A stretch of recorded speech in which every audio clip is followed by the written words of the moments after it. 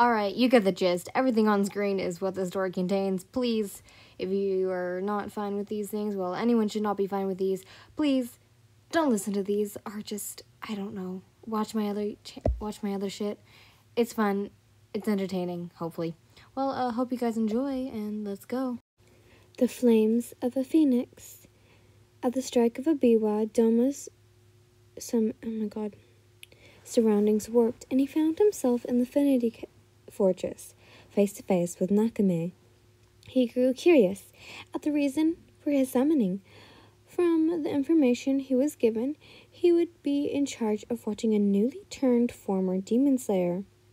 So, and what's so important about them? Doma thought to wait for his master when Nakame plugged the strings of her instrument, and he was sent into another room of the fortress. On the far wall of the room was a soft bed, completely out of place from its wooden surroundings. In the middle sat a startled, hair-colored demon. The two made eye contact. Red and eye-colored eyes narrowed while Doma's eyes grew wider. Immediately his mind went blank. For once, all the canacity thoughts behind his charming mask had saccaded, which means just disappeared. Something swirled within his chest and pulled at the corners of his mouth. It was one of the first times he didn't have a callousing smile. Is this emotion? For as long as Doma can remember, there was not a single time where he felt true emotion. There wasn't a single time he truly felt anything. Since he was young, he had been voided of all emotion, yet with barely any practice, with his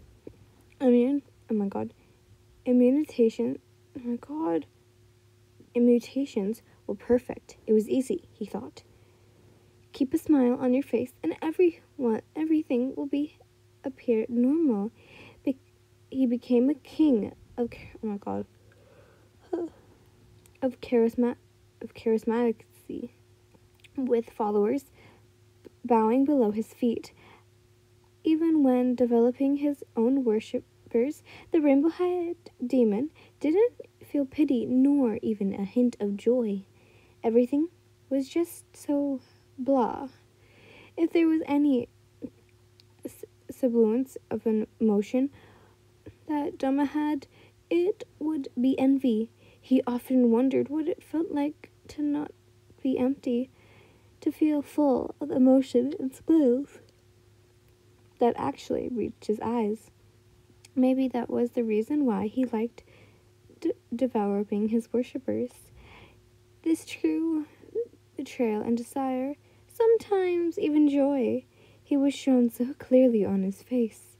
The emotions were always so raw and intense that sometimes Doma could sort of image what it felt like. As time periods changed and the years ran by, Doma continued to imitate the expressions of those around him, hoping that one day he'd experience what it would be like to actually feel. Yet, after all this time, only one single person could do what centuries of living couldn't. Doma didn't even realize he was crying till he felt something wet running down his cheeks. Bringing a hand up to his face, it was a hint of another feeling. Confusion. Tears were something his followers had shown when they were on their deathbeds, when their lives were flashing before their eyes, when they were in despair.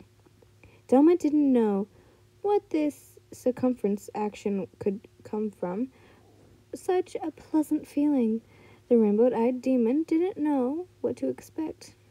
He was feeling, but he liked it. It felt as if he was floating, and the only thing grounding him was the hair-colored demon that laid before him. His mind was clear and light. He wasn't sure which emotion it was, but he wanted more. Doma inched closer to the woman, ignoring the look of distress on the woman's face. Reaching out to touch her, he drew back at the scorching fire that burst from her body. Even though Doma had quickly retreated to the other side of the room, his body could not evade the explosion of fire. "You're a baby demon yet. You already, Yet you already developed your own blood demon art. A genius!" Despite half of his body drifting to the floor in a shower of ashes, the rainbow-eyed demon continued to praise the hair-colored woman, who was surrounded by a violent fire. The rainbow-eyed demon glanced at the beautiful purple flames in awe. Though he was far away from her, he could still feel the heat of her flames. It was intense that if he were to even just stand a foot closer than he was, his skin would be blasted off. Just basically means flamed off. Sorry. The woman extinguished the fire, curled up on the bed. Like a curious kitten, the powerful flames began to spread, the wood of the room catching on fire immediately. Sorry for the yawns.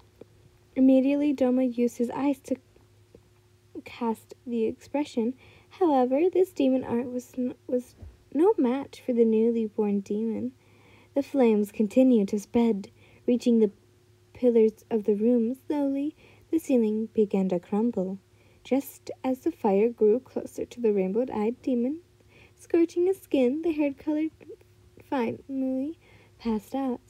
As the demon's red and eye-colored eyes rolled back into her skull, the purple flames disappeared, leaving ash and distressed as it taken. In that time, the rainbow-eyed demon looked at a chance to crawl over to her sleeping form. From his one arm, he laid next to her, with the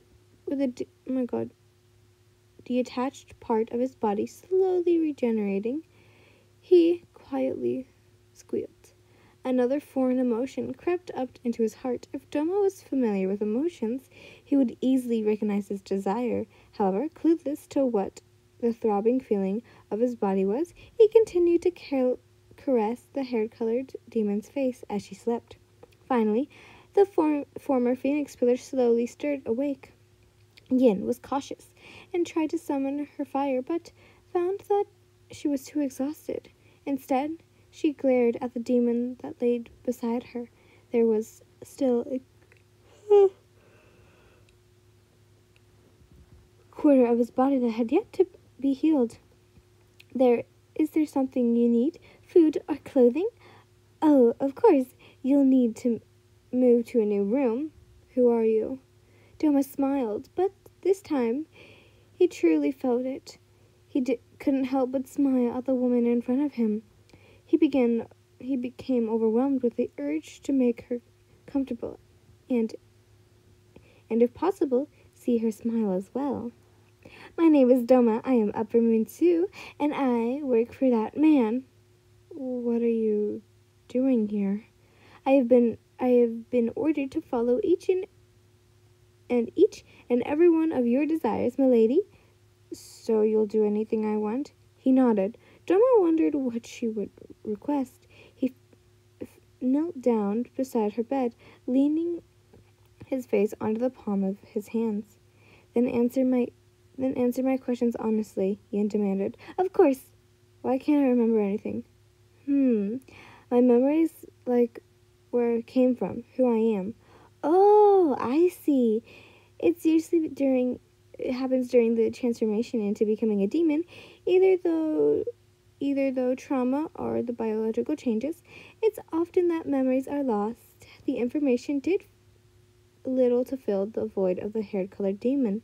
The lack of memories caused the distress to echo the emptiness of her heart. Still, she continued to ask questions with the hopes to at least show her own curiosity. Where are we? We are in the Infinity Castle, where the demons... I'm redoing this part because my camera cut out. Sorry. Well, I switched my mic. We are in the Infinity Castle, where the demons under that man gathered for meetings. So, like a headquarters? Absolutely correct. What am I doing here? Well, you are here because that man wants you here. I see. So I am really married to Muzan. Doma did not hesitate in answering. No, you're in absence. No courting, and there wasn't even a wedding. Muzan treated her well and gave her everything she wanted, but for some reason Yin felt resumed at this revelation. Seeing this subconscious relief appear on her face, the observant demon felt satisfied. Did I snitch on that man? The mischievous demon didn't think he did. Muzan ordered him to listen to all of Yin's demands. She wanted the truth, and the truth would be given, especially if it spoiled her affection for the Demon King. What was my life like before? Well, I don't know much but your human life, but I do know that you were a demon slayer. A demon slayer? So I became what I used to kill? Very ironic, isn't it? Yin sat quietly, staring at her hands, a drop of longing filling her pool of emotions. What do I long for? She began to see the form of a person, yet her face was blurred. The hair-colored demon wanted nothing more for the image to clear. Her heavy memory irritated the woman deeply, her sharp nails digging into the skins of her thighs. Blood seeped from the torn skin. Hearing a gasp, she watched Doma pull her hands away from her body, and look of worry on his face. Seeing the woman hurt made Doma feel unpleasant. He hated that feeling. Yin roughly yanked her hands out of his hold and flopped down on the charted bed. The rainbow-dyed demon began feeling more negative emotions at her rejection. He felt like clawing his heart out. He felt like clawing his heart out to get rid of this unpleasant feeling, which nowhere to vent his fresh emotions. The demon straightened himself. Leaving the room, Doma disappeared, despite the determination to share those awful feelings with the rest of his cult. A Taisho era secret. When Yen gets bored, she sits with Nakime, who plays her a song on her biwa. I am so sorry for all the yawning, cuts, people came into my room, or just my recording shut off, so yeah. But I'm sorry for all of those, and thank you for listening. Bye, lovelies.